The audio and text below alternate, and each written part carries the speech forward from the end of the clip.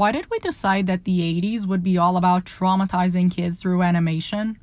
Yeah, I'm looking at you, Dawn.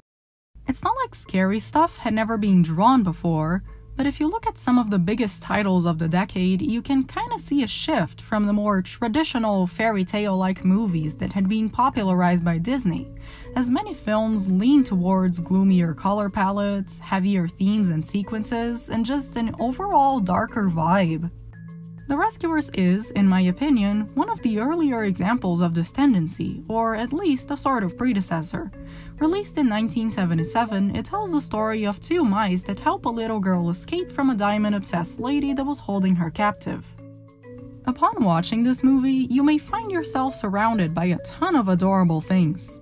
A cute little mouse society that is determined to help the helpless, using thimbles as trash cans and matchboxes as tables, traveling in little airplanes made of tin cans and boats made of leaves, embarking on a journey to save an adorable little girl, coming across all sorts of lovely and helpful creatures like an old cat with little glasses and bayou critters with little aprons and rolling pins. And it's all buried under a lovely little narrative of child abuse. The darker elements of this movie are just as apparent as the cutesy ones, if not more so. And when you stop to think about what's really at stake or what the characters are going through, it hits you less like a cute animal adventure and more like a downright depressing dive into a world of exploitation and neglect. And it's really good, and I want to explore why. Join me as I investigate this cute and terrifying tale as I want to talk about The Rescuers. The movie is off to quite a spooky start as we zoom in on this half-sunken riverboat, nearly lost amongst the equally dark vegetation. Suddenly, a door creaks open, revealing the figure of a little girl. She is surrounded by the bright orange light coming from the inside, but she's covered in shadow, walking cautiously away from the glow. What could make her so scared of whatever hides in the light? Well, the two giant alligators hungrily watching over her already show us that the boat owner is up to no good, but the real confirmation comes from when she drops a bottle onto the river, with the chorus in the background singing, "Who will rescue me?" The opening credits roll as this bottle travels across the water, with the song playing over it repeating the same question a dozen other times, never receiving an answer.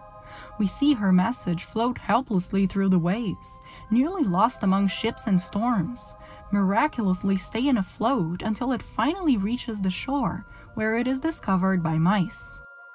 This opening sequence tells you pretty much everything you need to know about the movie.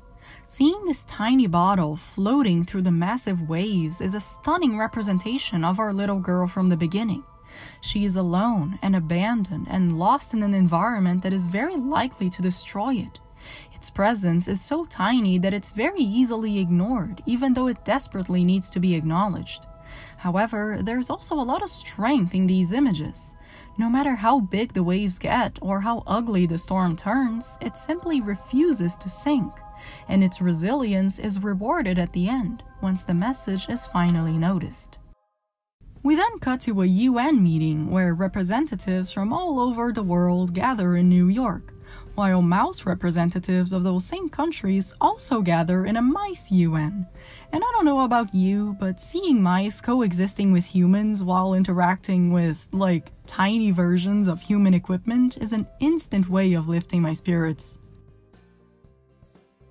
This is the Rescue Aid Society, a mouse-based organization whose mission is to help those in need. The message from the beginning is brought to them and the mice have to determine who is going to help its author. Miss Bianca, one of the agents, becomes deeply touched by the little girl's plight and volunteers herself to go, as well as picking the janitor Bernard as her partner. The majority of the message was washed out by the water, so the only parts they can decipher are the author's name, which they now know to be Penny, and the name of the orphanage where she came from, so our two agents have to do some detective work in order to figure out where the girl is. The same idea of danger and helplessness expressed in the opening sequence continues, because even though Penny is finally getting the help she asked for, this help comes in the form of two little mice. Two little mice? What can you do? As they go from building to building in the pouring rain, you're still overtaken by the feeling that these creatures are too tiny when compared to the size of the problem they have to solve.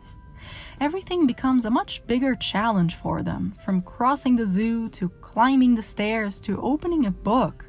It all takes so much effort, and every time they hide inside a drawer or use a comb for a ladder, you are reminded of how small they are, and of how big of a task they have ahead of them. But it's also through that same sense of scale that their determination manages to shine. We see that the people in the orphanage have given up on searching for Penny, as her things are just tucked away inside a closet, and with the cat confirming that the police tried to find her for a bit but stopped the search as well. During a flashback, we see that while other kids have trunks and suitcases where they can keep their things, Penny only has a cardboard box, the same box that has been hidden in the closet.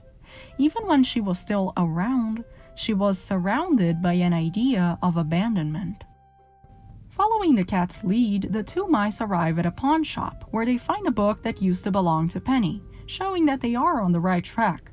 But before they can investigate any further, in comes our major antagonist, Madame Medusa. Y'all, we talk a lot about the great Disney villains.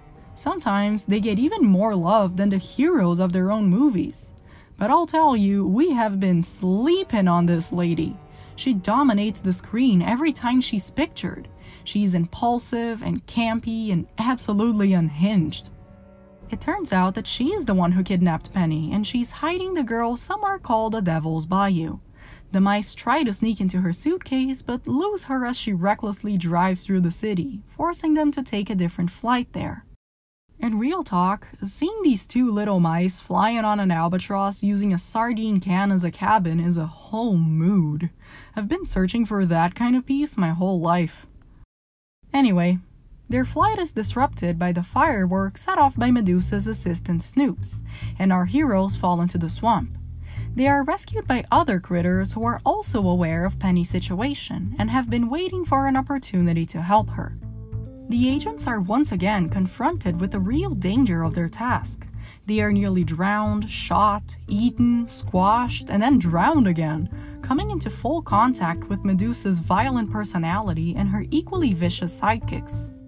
We are also faced with the true wickedness of our main villain, watching as she rejects the riches she has already acquired in search of an even bigger diamond, revealing just how greedy and controlling she can be. When she talks to Penny, it feels especially painful to see her being so sweet to the girl, knowing she is the one responsible for the kid's misery. And it hits even harder when you hear her belittling the child in that same sickening tone. But nothing compares to the sheer terror of going down to the pirate's cave.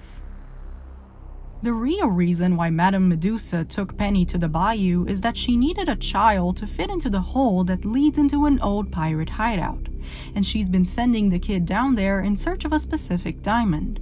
And judging by the number of stones in the boathouse, we can assume that Penny has been forced to go there many, many times. With the help of the mice, she finally finds the jewel they were looking for. But the act of actually getting the stone to the surface is way harder than it has any right to be. For starters, the diamond is stuck inside of a skull, which is peak pirate aesthetic but a total pain to get out. And as the water keeps rising, the clock is ticking fast. This entire sequence is just one scare after the next, and it becomes even more terrible once you remember that no real safety awaits them on the surface, since that's where the villains are. Now that Medusa has the stone, she plans to get rid of the witnesses and flee with it, but she's stopped by the bayou creatures, who all came together to help. Penny's escape has a real sense of urgency to it, and it's really satisfying to watch her finally succeed.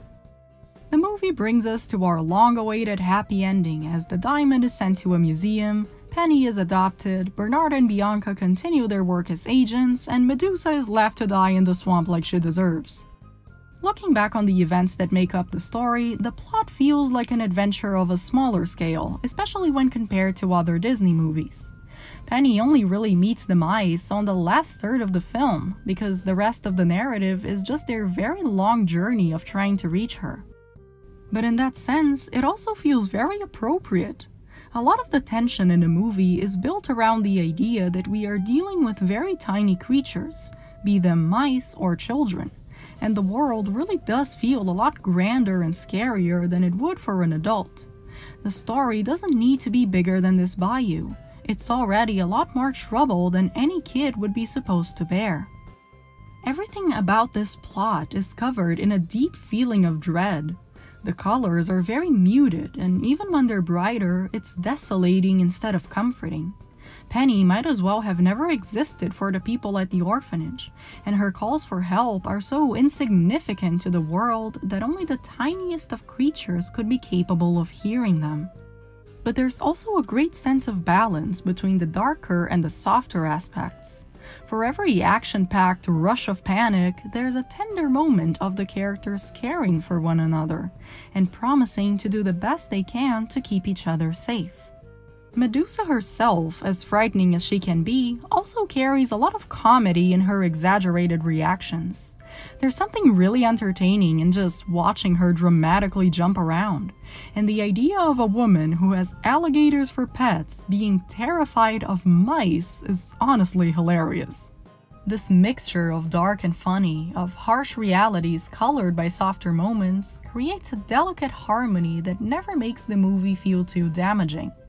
Of course, this would all fall apart if the rest of the characters were too weak to hold the story together, but fortunately for the movie, they're all perfect for the job. Bernard and Miss Bianca seem like polar opposites, with her being very poised and delicate and with him being an anxious klutz.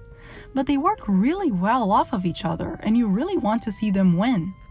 Penny looks like your typical little girl, but she has a bit of an attitude to her that truly helps create a well-rounded character. Even when she's being dragged back to the boathouse by giant alligators, she looks more annoyed than concerned. She can stand up for herself against Medusa's assistant, but she still retreats into a shyer persona when confronted with the madam herself. They never make her too soft, but don't push it so far that she becomes unbreakable. Besides, the voice acting here is impeccable. I'm not scared of him like you are, Mr. Snoop. It's just so real. When this movie came out in 1977, it was considered a success. So much so that Disney even released a sequel to it in the 90s. And when you look at the journey it went through during production, that fact becomes even more rewarding.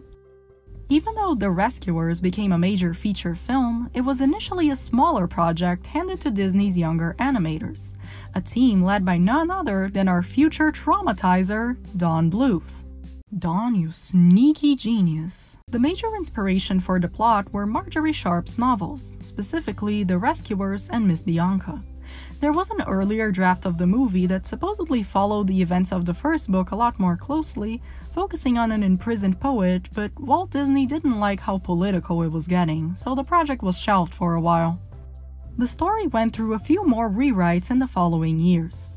Due to the success of Louis Prima's performance in The Jungle Book, there was a version which involved casting the actor as the protagonist, which, in this case, would take the shape of a bear. This initial idea went through several revisions too, with the bear either being unhappy and sending a message to the mice asking for help, or with him befriending a little girl and sending the mice a message when she goes missing. Louis Prima, however, had a few health complications around that time, which caused the project to be rewritten once more. Still, it's interesting to see how some of the elements carried on to the final version, like the presence of Penny and the idea of sending help messages. Another factor that came into play was that, even though this was supposed to be a smaller project, Disney's top animators became interested in it when the time came to start working on the studio's next feature film. As The Rescuers began taking its final shape, it had become a production of a much bigger scale. Although the story would originally take place in the Arctic, the bayou setting was picked because it would bring a lot more complexity to the scenes. And judging by how stunning the artwork in the final movie came out, you can see that the team was really into this idea. We ended up with Madame Medusa as our villain, but there was also a time where Cruella de Vil was being considered for the antagonist role. This idea was ultimately dropped as the team felt it wasn't right to turn the movie into a sequel for the character. Still, traces of this vision can still be found in the final movie, like how Medusa and Cruella drive the same car model. Either that, or the animators really didn't want to design another car, which, like, I feel them. But having an original villain for the movie really paid off, as most of the animation done for the character is the work of Milt Kahl, one of the so-called Disney's 9 Old Men, a team of artists responsible for some of the studio's biggest feats. Milt's work in animation is widely praised, and he did an outstanding job bringing the character to life. He was also behind the work done for Penny and Snoops, and his talent really shows. Judging by how long the idea for this movie had been tossed around at the studio and how many versions it had gone through, it wouldn't surprise me if The Rescuers had turned out to be a jumbled mess. But instead, we got a movie that is cohesive, touching, and that knows exactly how far it should push its look and characters. The people behind this film saw real potential in it and tried their best to make this promise shine through, from increasing the size of the production to assigning its best team to lead it, creating truly memorable settings and characters, managing to scare its audience and comfort it as well. This movie is worth all of the love it got during its release and all of the praise we can give it today. What else can I say but sign me up to the next Albatross flight?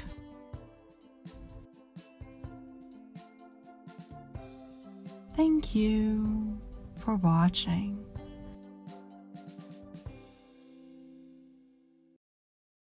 Well, hello there. It was very nice of you to watch this video. If you have enjoyed the video, you can do those cool things such as clicking the like button, subscribing to the channel, and clicking the notification bell too. You can also follow me on Twitter and share this video with your friends. If you really like what I do, you should consider supporting me on Patreon. I have linked it down in the description and I highly recommend you check it out. Feel free to leave a comment down below, especially if it is about how much you love The Rescuers. Thank you so much for watching, and I'll see you on my next video. Bye!